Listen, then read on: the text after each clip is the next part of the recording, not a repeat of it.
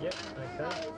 Today's strongman isn't always as he seems. John Worsfold is a mild-mannered Perth pharmacist who the West Coast fans regard as their protector and Superman.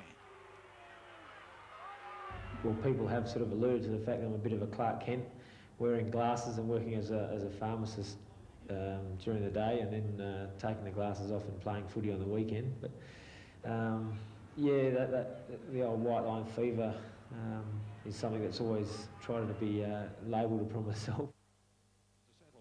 Worsfold is your classic mean halfback, but Essendon's Ronnie Andrews was totally wild, mad enough to scare lunatics. He needed to hit David Rhys-Jones only once.